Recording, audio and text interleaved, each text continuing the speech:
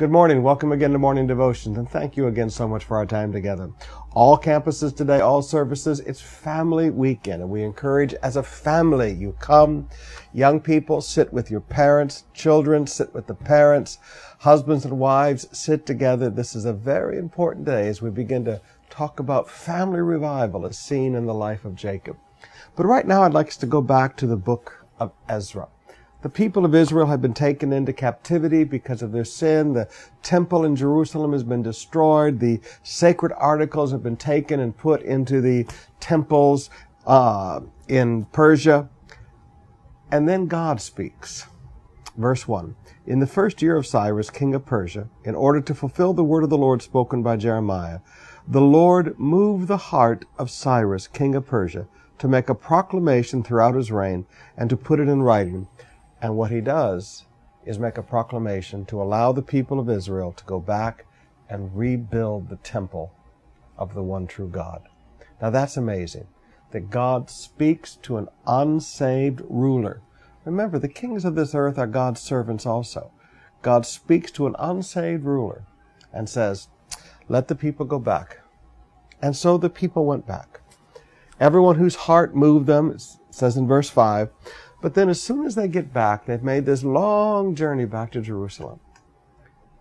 And they don't start rebuilding right away. In fact, in chapter 3, it says, when the 7th month came and the Israelites had settled in their towns, then the people assembled and began to build the altar. So the people went back to Israel and got settled into their homes before they started the great work of rebuilding the temple. They made sure their families were taken care of.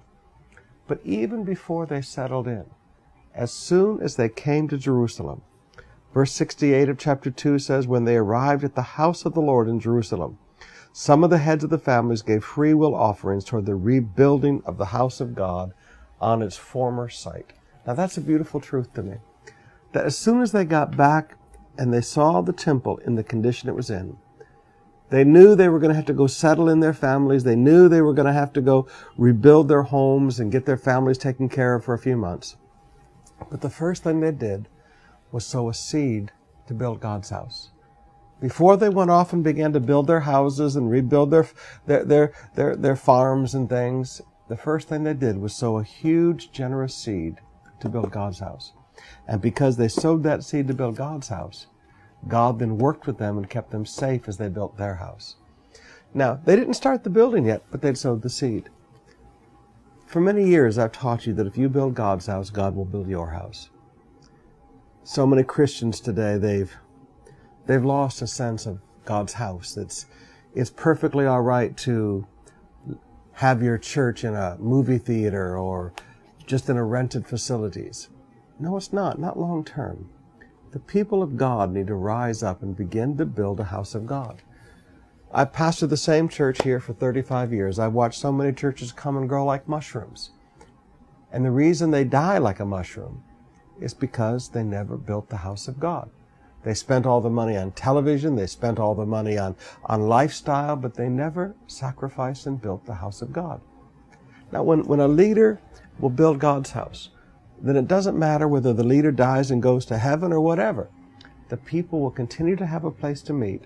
They will continue to have a place to come and be with God.